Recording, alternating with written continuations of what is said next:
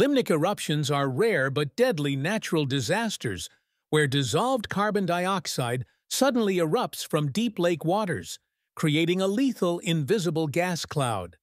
These explosive events occur in only a few lakes worldwide, where volcanic activity allows large amounts of CO2 to dissolve in deep, pressurized lake bottom waters. When something disturbs this delicate balance, like a landslide, earthquake, or even strong winds, it can trigger a chain reaction where deep waters rise, release pressure, and cause dissolved CO2 to rapidly form gas bubbles.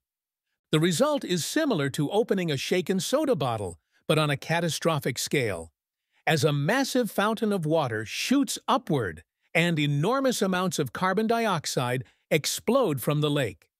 The released gas, heavier than air, forms a suffocating cloud that can travel for miles down valleys, silently asphyxiating all living things in its path without warning.